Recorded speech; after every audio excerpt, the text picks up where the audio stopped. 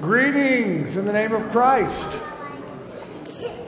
It's good to see all of you here on this beautiful summer morning in February. I want to welcome all of you to First Baptist Church today, especially if you are a guest. If you are a guest with us today, we hope that you find this a place of worship, and we hope that you experience God in this place in a mighty way. Would like to ask that all who are present, if you could add your name to the friendship register. You will find those on the end of each pew. Just add your name and then pass it on to the next person.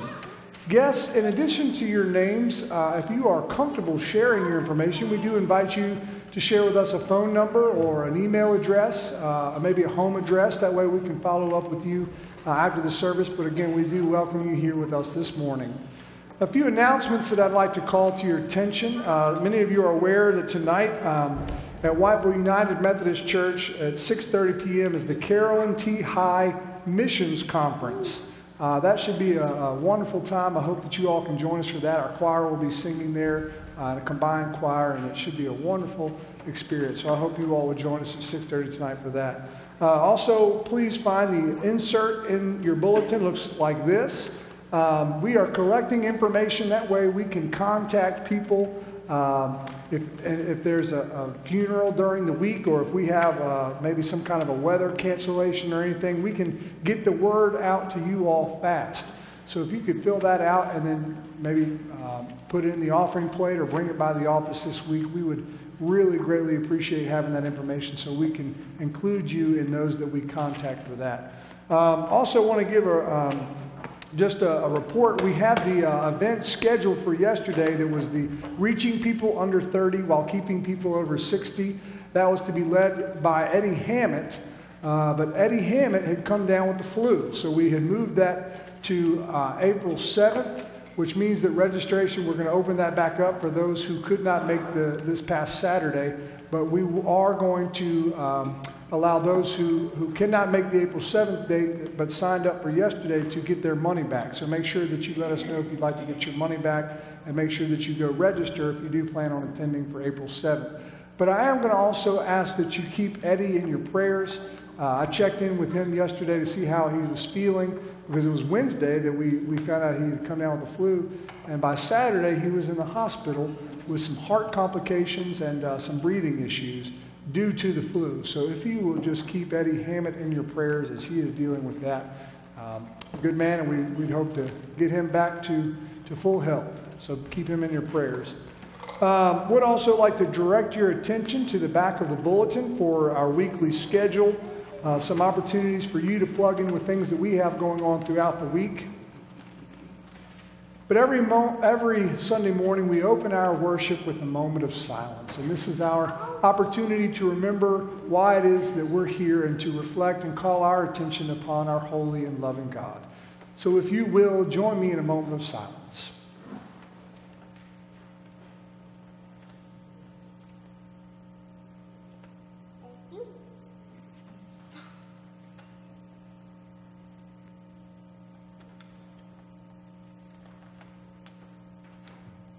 Amen.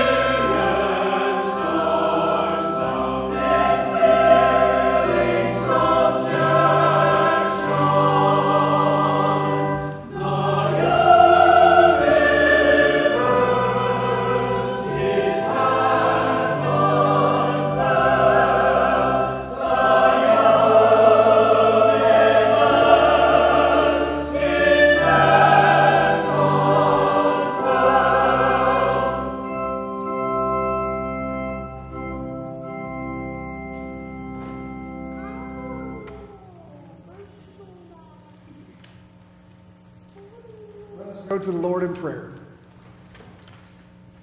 Holy and loving Father, we ask that you send your Holy Spirit to be with us this morning. Lord, we are very aware that there is an ideal that you call us to. His name is Jesus Christ.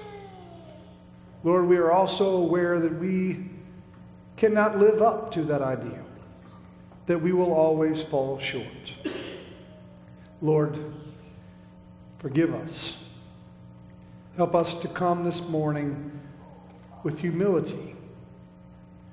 Lord, we approach our worship this morning knowing that you are a great God who loves us. We are grateful for this life. We are grateful for this place that we can gather today to worship you.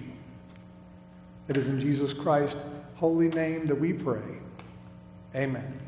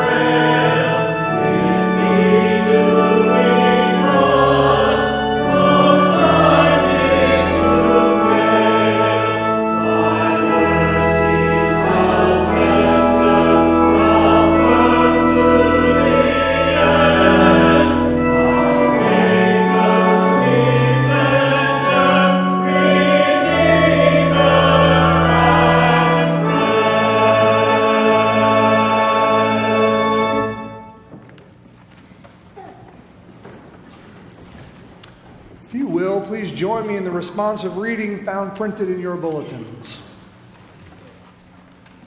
You who fear the Lord, praise him. All you offspring of Jacob, glorify him. Stand in awe of him, all you offspring of Israel. For we do not despise or reward the affliction of the afflicted. He did not hide his face from me, but heard when I cried to him.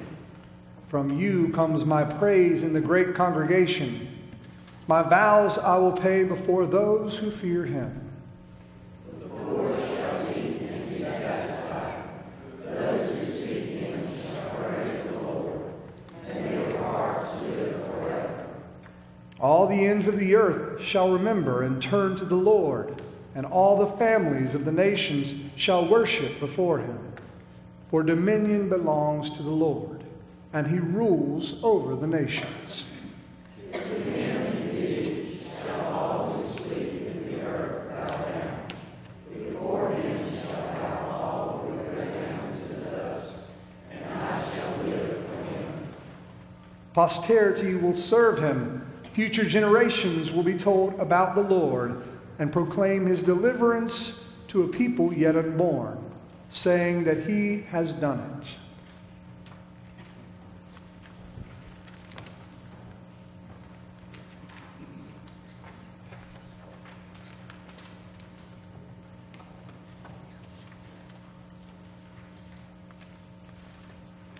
Our scripture reading this morning is from Genesis 17, 1 through 7, and 15 and 16. When Abram was 99 years old, the Lord appeared to Abram and said to him, I am God Almighty. Walk before me and be blameless, and I will make my covenant between me and you, and will make you exceedingly numerous. Then Abram fell on his face, and God said to him, As for me, this is my covenant with you. You shall be the ancestor of a multitude of nations. No longer shall your name be Abram, but your name shall be Abraham. For I have made you the ancestor of a multitude of nations. I will make you exceedingly fruitful, and I will make nations of you, and kings shall come from you. I will establish my covenant between me and you and your offspring after you throughout their generations for an everlasting covenant to be God to you and to your offspring after you. God said to Abraham, As for Sarah your wife, you shall not call her Sarai, but Sarah shall be her name. I will bless her, and moreover, I will give you a son by her. I will bless her, and she shall give rise to nations. Kings of peoples shall come from her.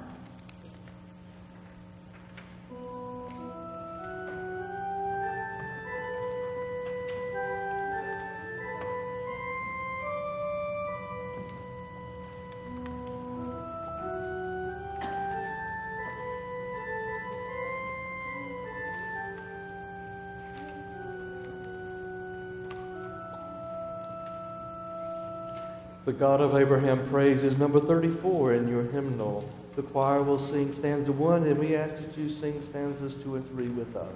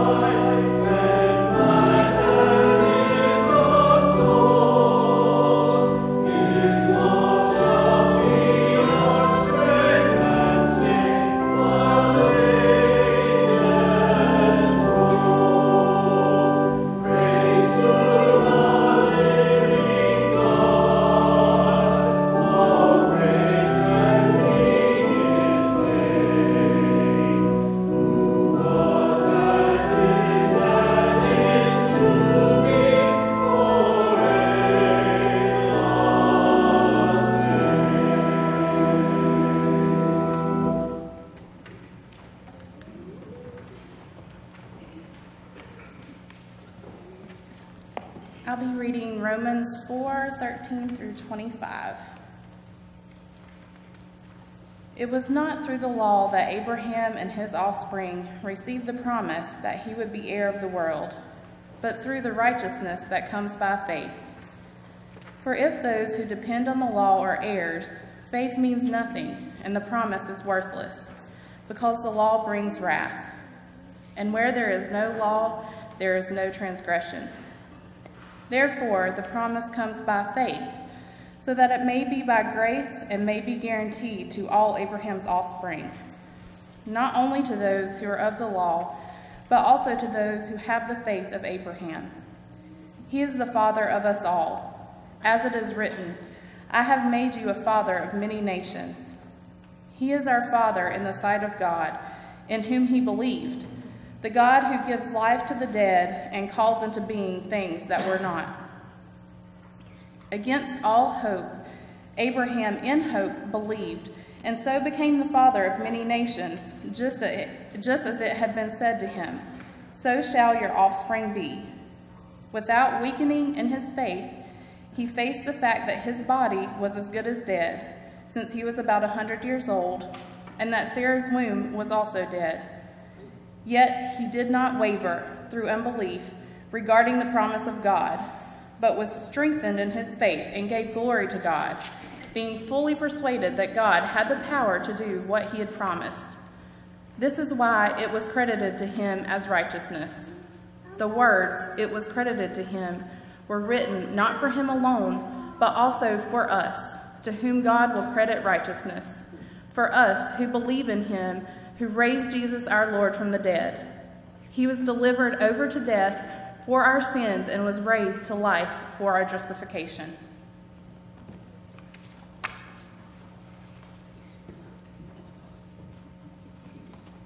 The offertory hymn is 494, Take Up Your Cross. It actually goes well with the gospel reading that we will hear later in our service.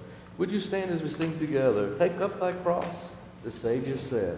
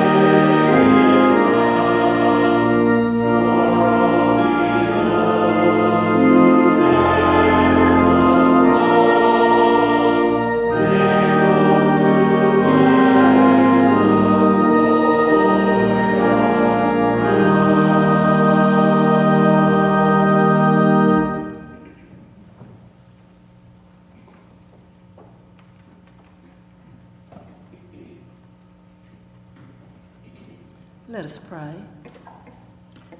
Dear Heavenly Father, we come to you this morning with humble and grateful hearts. We have so much to be thankful for: our country, our families, our church, and especially for your love for us and your provisions. We thank you for the opportunity to serve you in this church. We serve by our personal service to others, and we serve you by giving back to you the monetary gifts that you have so blessed us with.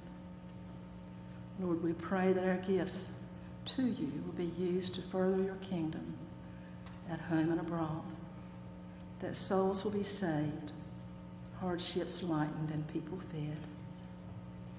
Help us not to take your love and blessings for granted, and be willing to give of our time and talents in your name. In Jesus' precious name I pray.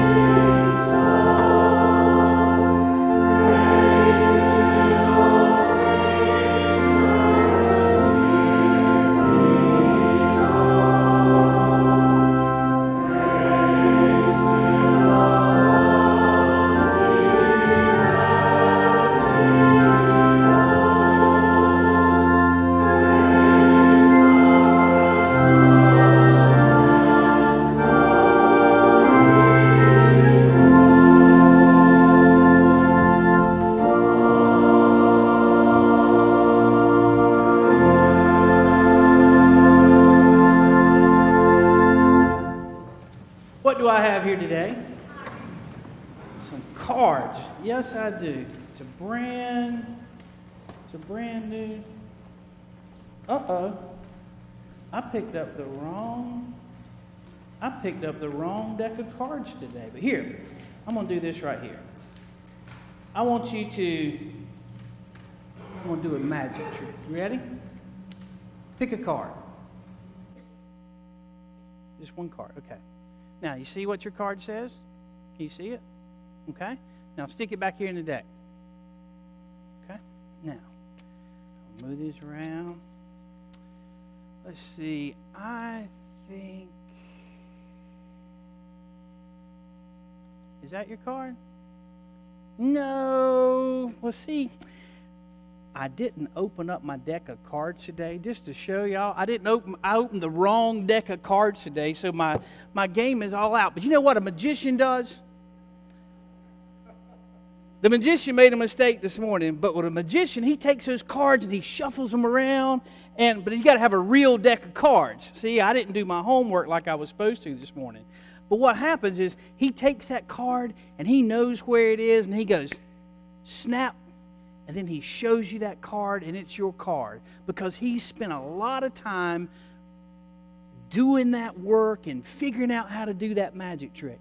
Well, today, in our scripture passage, Jesus was talking to his disciples. And you know what he said? He said, guys, he said, one day, so before long, they're going to take me, they're going to beat me, they're going to take me to court, they're going to hang me on a cross, and I'm going to die. But in 3 days, I will rise again. And Peter was there, and he pulled Jesus aside. He said, Jesus, come here, listen. You can't talk like this, man. You can't talk like this. You know you are the Messiah. You can do anything. You can snap your fingers right now and take over the whole world. And Jesus said, get behind me, Satan. Get behind me. You're wanting to do things the way man does things. I'm here to do what God has given me the authority and what he's told me to do. So you see, Jesus could have looked at all those people that day when he was on the cross. He could have snapped his fingers just like that magician did,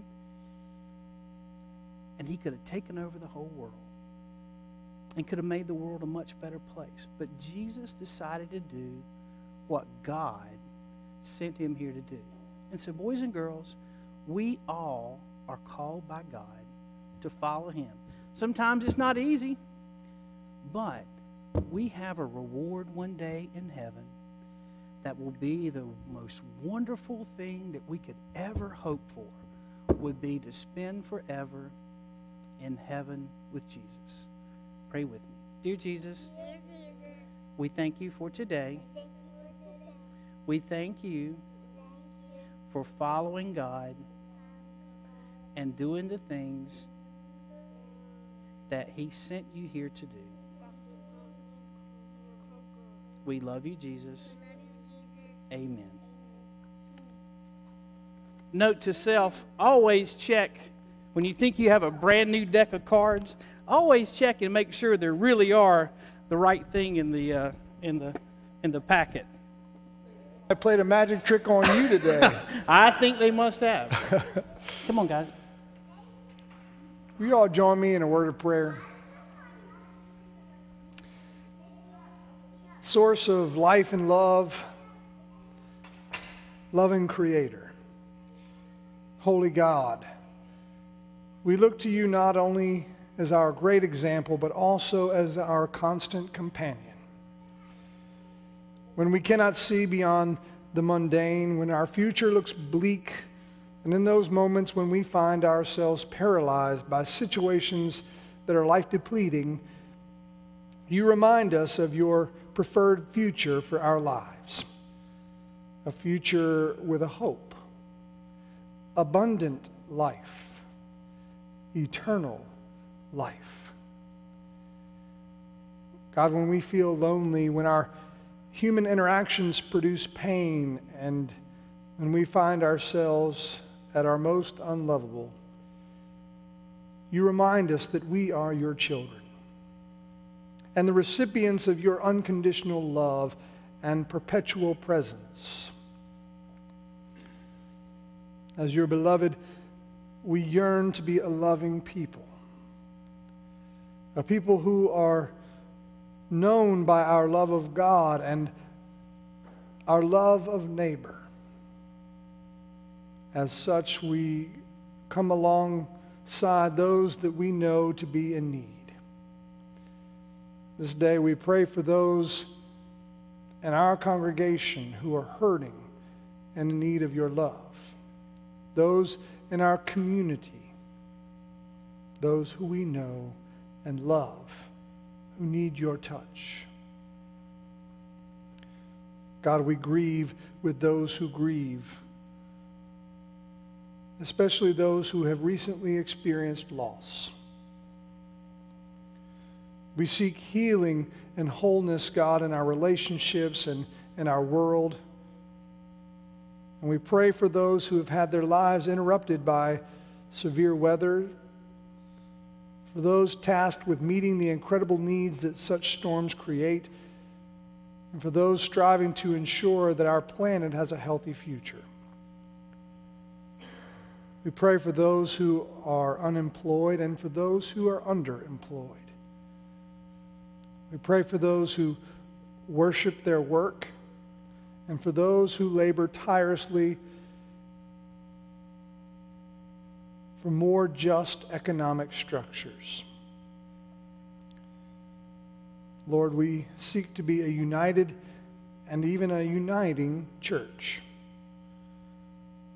We pray for the spirit of collaboration and that it triumphs over the lure of competition whenever and wherever people of faith interact with one another.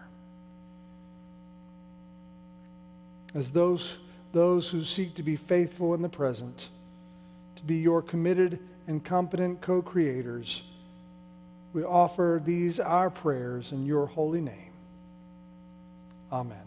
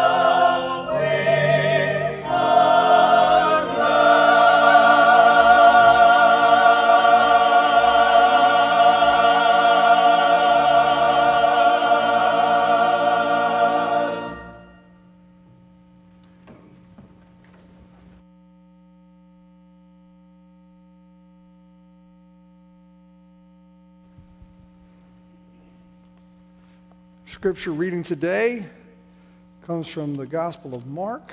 We will be in chapter 8, reading verses 27 through 38. If you'd like to follow along, I will be reading from the New Revised Standard Version. Jesus went on with his disciples to the villages of Caesarea Philippi, and on the way he asked his disciples, "Who do people say that I am?"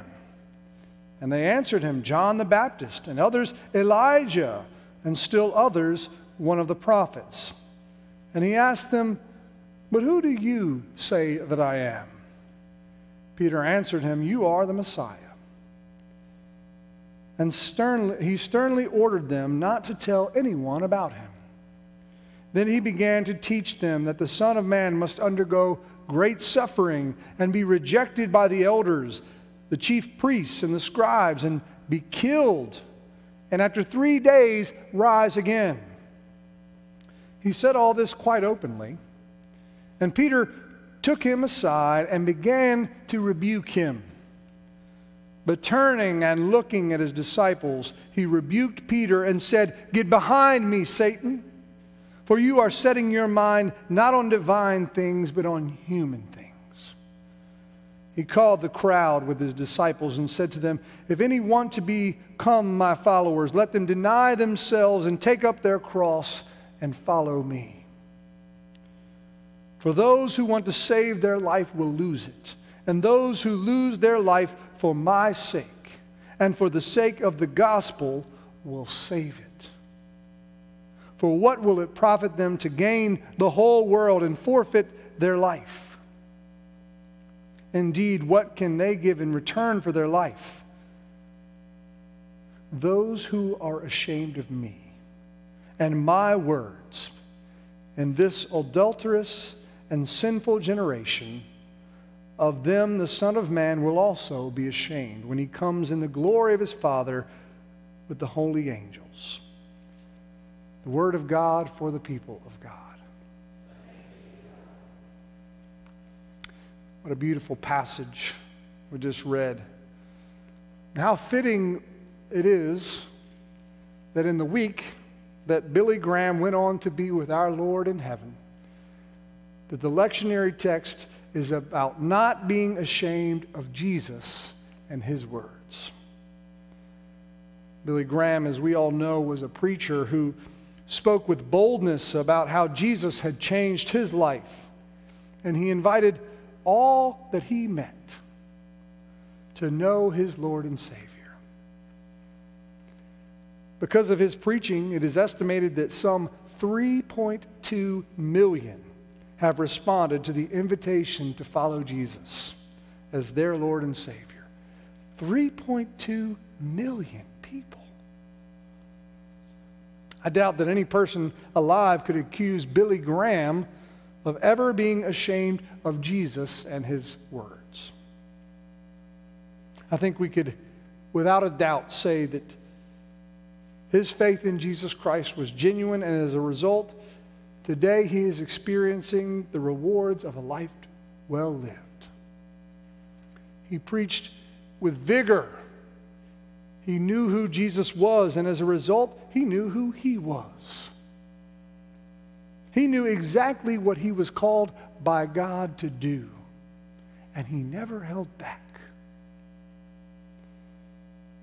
Jesus says, "Those who are ashamed of me and of my words in this adulterous and sinful generation, of them the Son of Man will also be ashamed when he comes in the glory of his Father with the holy angels." Now, the opposite of shame is pride. Therefore, we must be proud of our Lord and our relationship with the Lord. Now, I know a lot of us have grown up with an understanding that pride is a sin, but not the kind of pride that we're talking about here. Now, pride that is focused on personal accomplishments that feed the ego, they fail to recognize that it is God who we should be giving the glory to. But being proud of Jesus and who he is and who he teaches us to be is a true form of worship that continuously calls our attention upon the glory of God. When we are proud of Jesus, free of egotistical motivations, we are compelled to pick up a cross and follow a path that is not our own. See, that's the kind of pride that gives us confidence in our mission, the mission of Jesus Christ. Now, I think we ought to address something that is, what I believe, a false understanding of this passage. You see, I've seen some people use this passage as a reason to shove their bad theology in the face of others, and then they claim that they are proclaiming the message of Jesus without shame. So perhaps we ought to have some humility with our approach, so we don't find in Jesus' words an excuse to flaunt our half-worked-out faith. See, being proud of Jesus means that you've done some soul-searching yourself, that you've done some searching of the Bible and have developed a well-formulated understanding of who Jesus is, not because some pastor has told you who he is, but because you know deep in your heart of hearts that Jesus is your Savior. That Jesus is the one who has made your life whole and has given you great insight into sacrificial love. That's the kind of pride that is infectious. That's the kind of confidence and self-awareness that makes people want to say, "Tell me about your God." When we're proud of our relationship with Christ, we won't have to be in people's faces about our faith, because that kind of love seeps from our pores. But the truth remains that we could very easily be confidently wrong about who our Lord is. We see that in this passage, don't we? When Simon Peter confidently took Jesus aside to rebuke him. He was rebuking Jesus because Jesus was teaching that the Son of Man must undergo great suffering and be rejected by the elders, the chief priests, and the scribes, and be killed, and after 3 days rise again. That doesn't look like a lot of glory. It doesn't sound like glory. Peter to the rescue. Peter confidently proclaimed that there is no reason that should ever have to happen. Peter was confident, but Peter hadn't quite worked out his theology. His faith was immature. So being proud about Jesus also means having a solid foundation of who he is, what he did for us, and how it impacts his followers' relationship with the world that doesn't know him. You see, we, Christ's followers, we should desire with all of our hearts for others to know him. Because as Kathy Lee Gifford said this week when she was talking about Billy Graham's passing and in regards to her own faith in Jesus, she said, if you had the cure for cancer, would you keep it quiet? Or would you hold it and keep it secret? Because I always say that I have the cure for the malignancy of the soul, and he has a name. His name is Jesus. I'm reminded of the time when Jesus said, "Come to me, all that are weary and are carrying heavy burdens, and I will give you rest. Take my yoke upon you and learn from me, for I am gentle and humble in heart, and you will find rest for your souls. For my yoke is easy and my burden is light. Jesus calms the soul like nothing else in this world.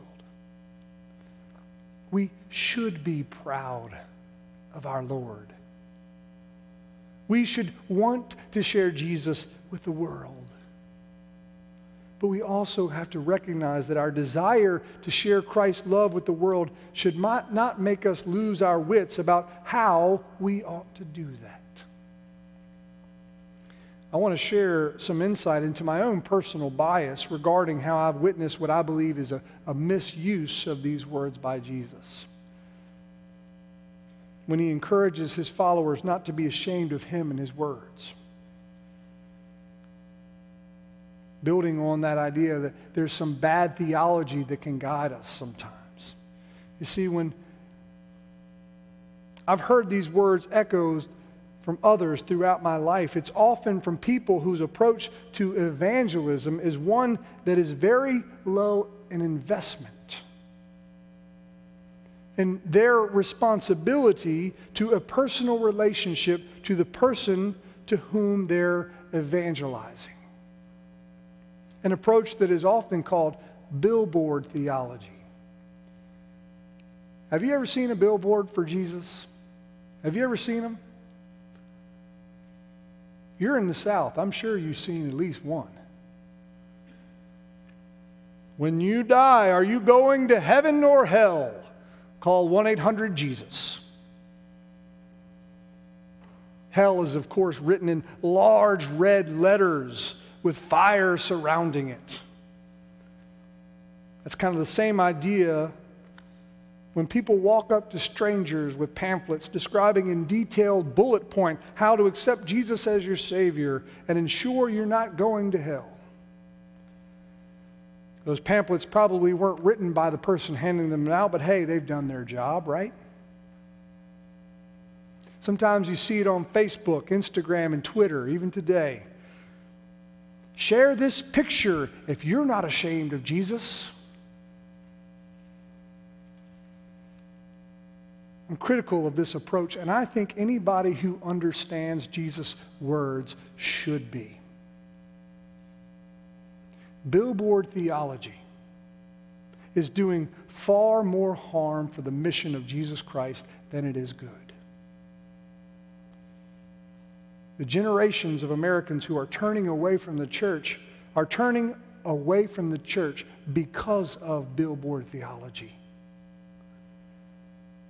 They're turning away because all that they see from followers of Christ is people who want to have very little responsibility to engage in a long-term relationship. We're looking way too often for quick fixes to people's souls.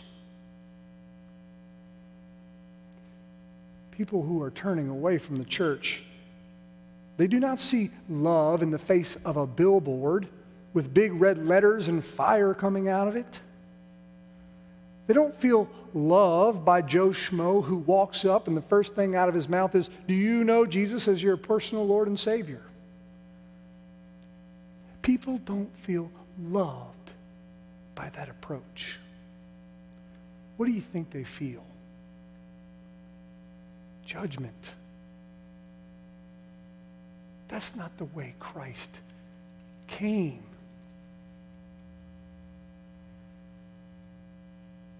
People whose theology requires them to use this kind of approach have little to no understanding who Jesus is and what his teachings are all about. So I think that we should be encouraged to know that what is broken in America and the world today can be fixed. But not without some hard work and following the long path that is not about quick fixes. And really, when you think about it, that's exactly what the season of Lent is all about, isn't it? It's about knowing the Via Dolorosa, the road that Jesus walked to Golgotha with a cross on his back, to the place where he would die. It's about knowing and understanding that that is a very, very, very, very long road.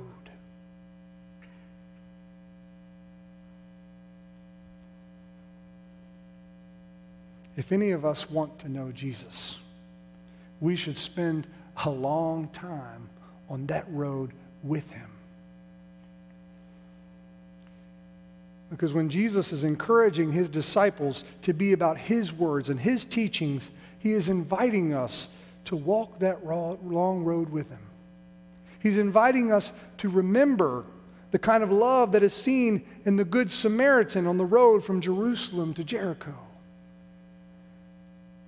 Jesus is calling us to remember the parable of the prodigal son and the wideness of the Father's mercy and forgiveness. He is inviting us to remember that when asked by Pilate to defend himself, said nothing, yet chose to carry a cross to the place where he would die a vicious death. If any wants to have pride about Jesus and his words, show him that you are willing to invest in a stranger in the same way that the Good Samaritan chose to, even though he was on a journey of his own. If any want to show that you're not ashamed of Christ, put no limit on how many times that you choose to forgive someone, no matter how hurt you are. Offer to the world the kind of forgiveness and mercy that the father of the prodigal son showed. If anyone wants to have pride about Jesus and his words, show him that you understand how long that journey to the cross actually is. That's what it means to be proud of Jesus and his teachings. In the book of Acts, you see the ministry for which our Lord was preparing his disciples. And in his disciples, and even Peter, you see the confidence that they had to continue his ministry. His disciples continued his ministry. They healed the sick. They cured the blind. They cast out demons. Folks, that's the kind of work that we are to be about today. We've got to find, again, that holy pride that makes us willing to walk that long road to Golgotha with Jesus so that we might find the strength to be empowered by the Holy Spirit of Jesus Christ to be who we are called to be, to do what we are called to do. And that is not a light mission. He is calling us to be people who are in it for the long haul. People who love other people so hard and love Jesus so hard that other people cannot help but see Jesus in our faces. And I hope today that we can all look upon our Lord with great pride. That tough guy right there, carrying that cross, that's my Lord. Jesus, the Christ. Join me in a word of prayer.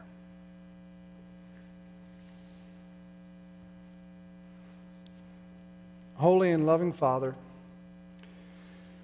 help us to understand your teachings deep in our souls.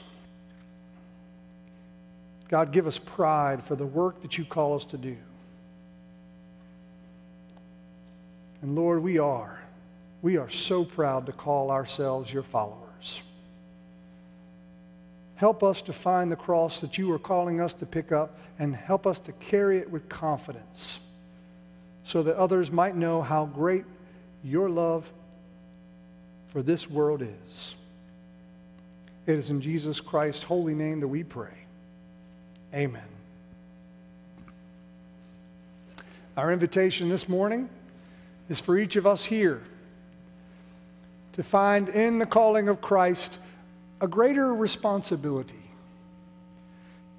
to be willing to invest in the lives of others for the long haul. May we all commit this morning to walking the Via Dolorosa with our Lord without shame.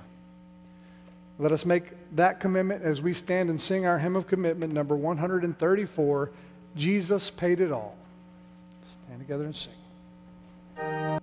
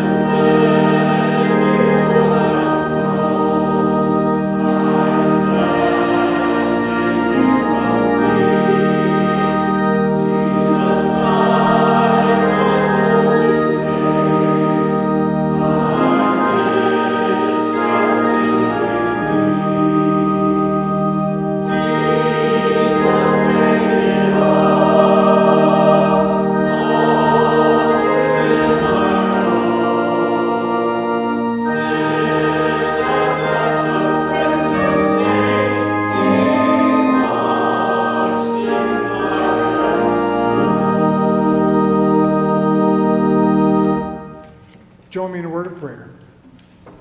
May we all be blessed by the God of hope, love, and peace. And may we take that blessing out into the world that we too might become a blessing to others.